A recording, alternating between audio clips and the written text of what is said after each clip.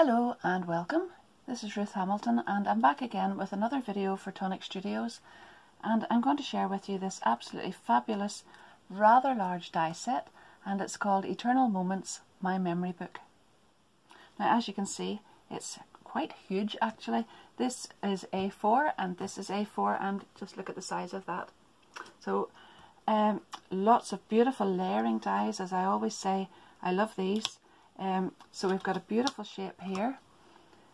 I can see already that there's a lovely verso shape inside that doesn't have outside edges, so that's going to be absolutely beautiful for cutting in and making a lovely pattern. Another one here, and then we've some tags with a little hole for threading thread through or whatever. Tabs to go on top of the pages for your memory book, or the little tags that fit in. Some more here. This says memories, where there's just lots and lots of different things, and these are little eyelets that would fit onto here where you would maybe thread the books together. This is a spine die. These are the ones for the pages, so they don't have edges here, and you can use those to make whatever size you want. You can make the book as thick as you like it. But anyhow, I'll be showing you all of that when I come to making this up in a moment or two. But I just want to show you on these dies here, there's beautiful detail around the outside. Now that's not, it won't cut it out, but it will deboss it into your paper or into your card, and that is a really lovely detail, and it's on the outside edges of all of those pages there. And again, we have some beautiful little hearts. I always love these. This one actually cuts out a tiny little heart as well. There are some shapes here, and more little flowers here as well. This is absolutely beautiful. Well, I think let's just get started. I'm going to go and look for some lovely paper that matches this, and we'll get started. I have gone through these and I've decided to use this size here. So it's not the largest die size that you could use to make the book, and it's not the smallest either. It's the one sort of in the centre there. There's debossed detail around the outside, and it's quite a nice size, and I'm just going to make a simple smallish book this way. There's all sorts of ways you could make these using these dies here or using these ones, and for this one I've decided to use this die and make a slimline kind of book, and then I'll show you the other one in a moment or two. So what I've done is I've cut a couple of pages because these are going to go on the inside, and I just wanted to have a little look and give myself an idea of the size. I've cut the spine out already, and there it is, and I know that that's going to be too long for this one, so I've measured this and made myself a little prototype. This is the little piece that I'm going to use on the inside, or actually it's just my little template. So I can see already that the spine that I want for this one is going to be 2 centimeters, and it's going to be roughly this length, which is just over 10, about 10¼ centimeters, because we don't want it coming right out to the edge or poking right across there. That's 10½ across there. So I've taken that die, this is the one without the edge on here, and I have cut it twice. This one fits nicely just across an A4 piece of card, and we want sort of sturdy card, so I've used 300 GSM bright white card, and I've placed this here. Now they look as if they're going to be joined. They're not actually, because I haven't actually lined them up. I just wanted to put the cutting edge out at the end there on both of them and leave myself a space in the centre. And because I've worked out that I want a 2 centimeter spine, I'm going to make sure that where I cut this one off is slightly longer than 2 centimeters on each side, and the notch then is where I'm going to put a little score line. So I'll go ahead, cut these off, score down here and trim this off.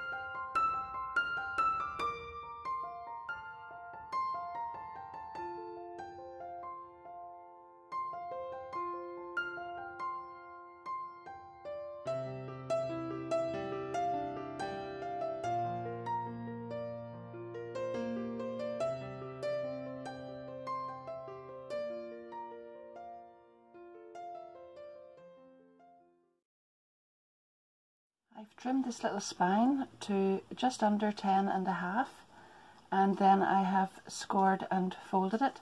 So the in between, I hope you can see those little notches. If not, there are little notches on there, and those are the ones that get the mountain folds, and every other score line there is a valley fold. So it should look like this whenever you've finished folding it.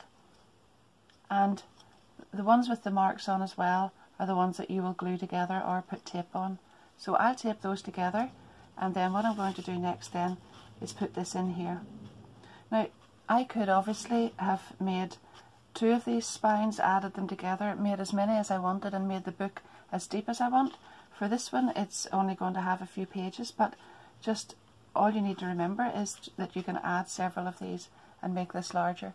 My next book will have more pages because I want to show a couple of different ways of doing this, but for now this is where we're going with.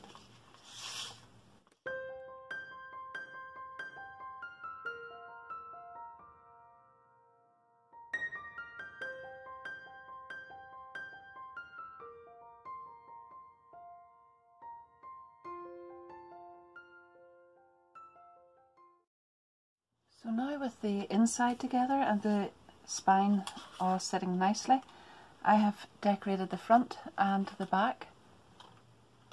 So what I've done is I have taken this die with the little dots, and that just fits inside the one that I used for the pages. So you can see it there, and this one is just fitting neatly inside that. And I used that with some golden Mosaic card. It's in the background there, and that's this card. And then I have used these 2 dies together.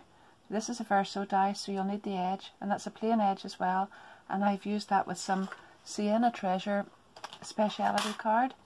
I've glued one on top of the other, nicely layered like that, and it looks absolutely gorgeous whenever it's on the front of the card. I've done exactly the same on the back, and then I've cut myself a little strip of the same Sienna Treasure Speciality card and put it along the spine there. So now what I'm going to do is take the same die that I used for the front and back covers and cut off exactly where the notch is the whole way down, and I'm going to do 4 of those, sorry, another 2 for the inside there. That will be for here and here, and that will cover up the insides of those. And then what I want to do is to make the pages for here and here. By doing exactly the same thing, we'll cut off another 2 of these for each one. I'm going to attach by this edge onto that spine there, and then cover the spine in the center with this one and glue those 2 together, and do exactly the same on this one.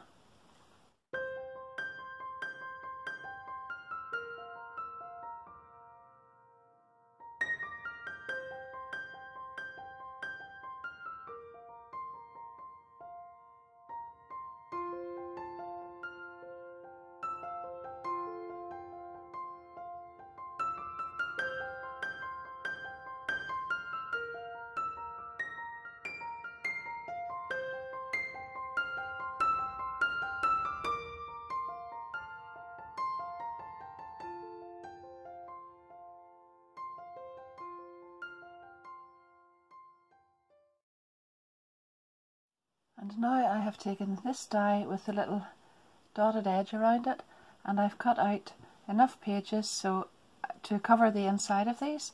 I've cut Champagne Harlequin, and this one is the Golden Mosaic again, and I'm just putting them on alternate sides. So I've got one for here, and then here, and here. And I'm going to go ahead and glue those on, and then I'll come back and decorate the panels after that, and we'll start making pockets and bits and pieces after that.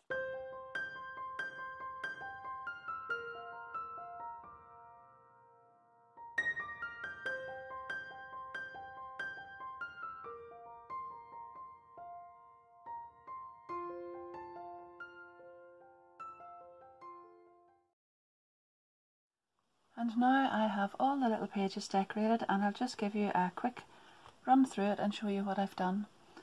So I've added the title on here, that's Friends, and I used the two dies, the outer one in the creamy coloured paper, the Champagne Harlequin, and then I cut out the friend in that. It's lovely fine script there, so it's really, really beautiful on the front. And then I have used several of the tag dies to go in here into the pockets.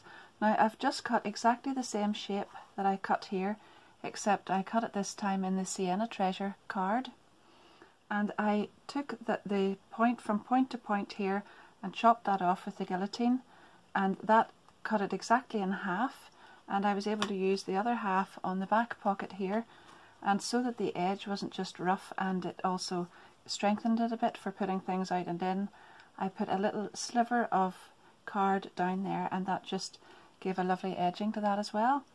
And then Dreams Came True, and you can add some things onto here as well. This is made with, there it is, that little die, and the tag itself was made with this one. So that's that page.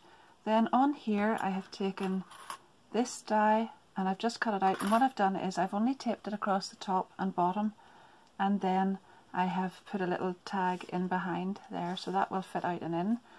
I also cut out a piece of this card with this die, but I cut the centre out of it with this one, and that gave me this lovely frame here, which I just glued on around to give a lovely little border on that one.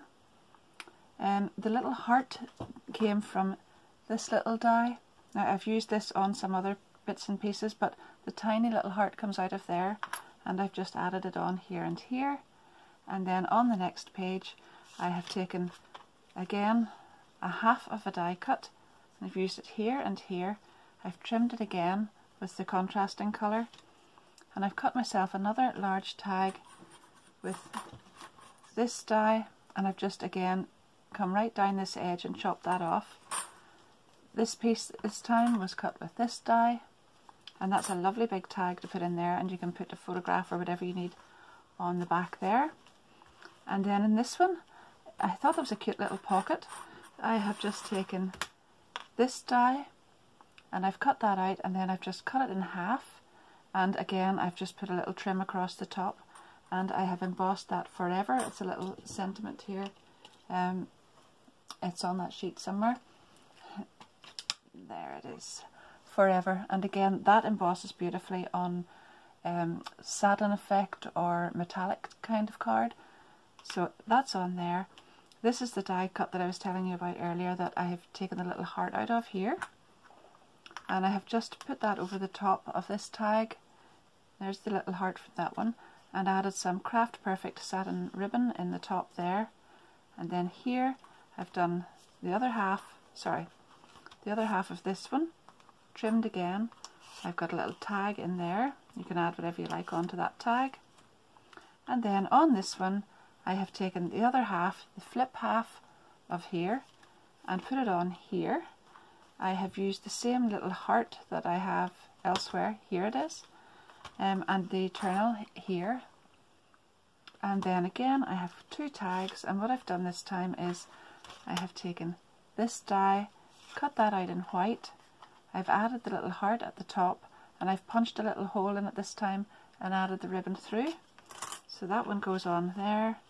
And then for my next one I have taken the die with the pinhole edging, the little tag die on top, that's this one, and just punched a little hole through and added some of that Craft Perfect ribbon, and I think that turned out really well. The colours all matching like that make it very elegant, and there's lots of things you could add to it. So don't forget, you can make this a lot thicker, but I think there's plenty of scope in there.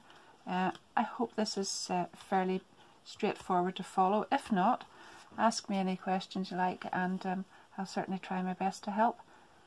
So I'll be back in a moment or two with another type of album made with this as well, or possibly even, I have a blog post to do, so the other album may be in it. At this minute I'm not actually sure whether it's going to be an album or a card, but there'll be something very nice made with the same die set. I'm sure you expect it by now. Every time I think I've finished, I come back with another little addition onto the card or whatever I've been making. So this should be released, yes, before the memory book dies come out. It's a little die from the next kit from Tonic, and it's called Give It a Twirl. So what I've done is I've cut 3 of this shape out and I've twirled them round with my quilling tool, and I've added 3 on there, and this is the little gems from the kit as well. So it was just to add a nice little bit of decoration onto the cover of my memory book.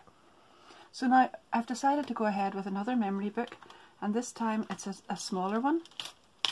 I've used the smallest set of dies in the book size for this time, so it's this one. And I've cut this die out, and from this point, from this inner edge here to where I cut off was 2 centimeters. So you can see there, I'll show you on a plain one. So you can see there, from this little notch out to the end is 2 centimeters. And then I have taken this die, and what I've done is I've just placed, you can see there are two sets of notches. I think you can see them, 1 and 2 at each end, and I've taken the smaller one that is in the center here, and I've placed notch to notch right there and put that through the die cutting machine. So that has left me with this area that you can stitch the pages together with, but it's also left me a little piece here. And then I've scored every one of them right down from the top notch to the bottom notch, and that way the pages open and close. So this is quite similar in some ways to the last one, so I don't need to go through everything, but I want to show you what I've done. I have done some matting and layering, and this one's called Dreams Came True. So there'll be lots of little photos or whatever you have that you'll want to put in this one. And I've made pockets again. These are fairly self-explanatory just with the dies there. I've actually lined every page, every left-hand page with this card, and then I have added the other smaller layers on top, and I'll have all the names of the cards down below. I love this one. This is Coffee Cream Pearlescent, and it's really beautiful. That's from the Harvest Moon Trend. In fact, they're all from the Harvest Moon Trend. So a little pocket then, and I've trimmed the top of it. The top has been trimmed with this beautiful Speciality paper here. It's called Sage Roses, and I thought that went well with this, and I wanted just to incorporate another little bit of colour in, so I've used it on a few things here. So there we are, and the little tabs again. Now this one has just gone across.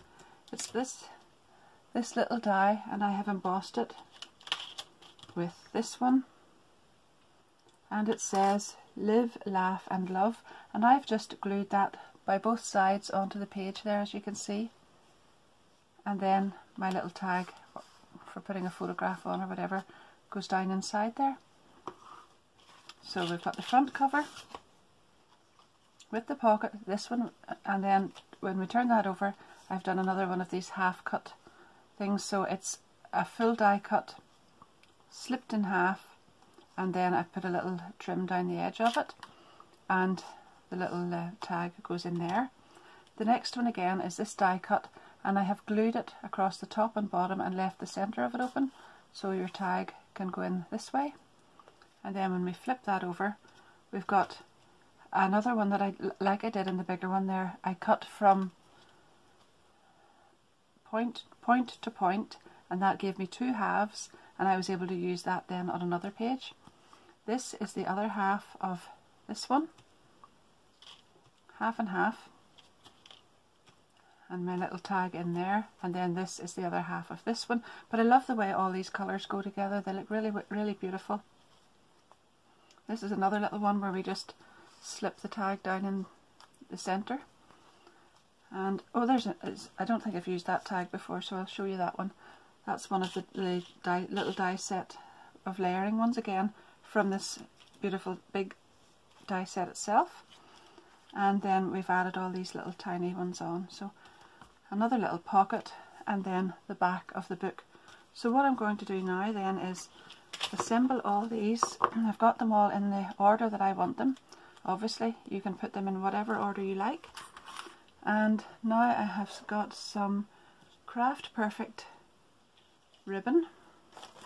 I'll put the name of this down below, but here it is anyhow, just to show you in the meantime. This is called Treetop Green, and it's the narrowest one, so it's the 3mm, and it's actually really good for joining these books together. Now, I've got a long length of it here, and you just leave as much on it as you want because you'll want to tie a little knot or whatever up at the top. But I've threaded it through a large darning needle. I'm going to start at the top because that's where I want the tail end of it to be, so that I can join it up and tie a bow or whatever at the top of it.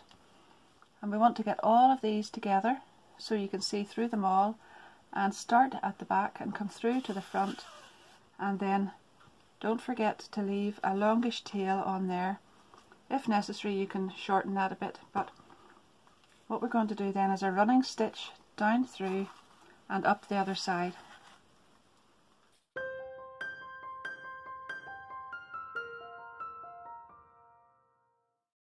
And when you get both of them up to the top there, you want to tie a couple of knots in it just to secure it, and then a little bow. So I'm just going to tie a double knot.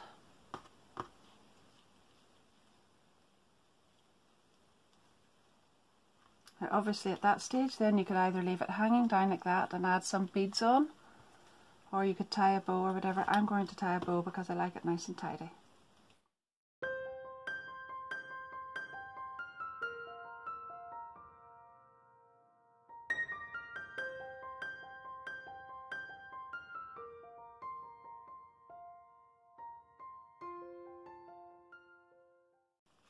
So that's the two little books. I'll come back in a little while.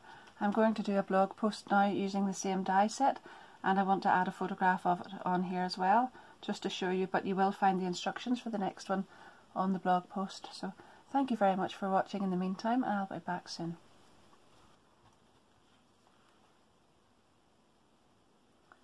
This is the largest book. So this one is going to be on my blog and on Tonic's blog, and all the instructions will be there.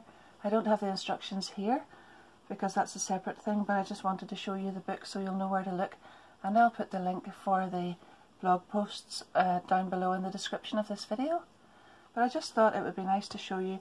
I've tried to keep the colours coordinated so that they all look nice together, but I wanted to show you the 3 different sizes of the same type of book. So for my large book, I have used lots of similar dies, only in the bigger size, and I've made it in much the same way as I've made this one. And I just want to tell you again, just to reiterate this bit, that along this spine, where I have put the little centerpiece in with the folds that I made when I cut out the spine, if you want to put 2 of those together, or ever as many as you like, you can create a deeper spine and add as many pages in as you like. But for this book, again, you can see I've just put in the amount that's there. So let's have a little look.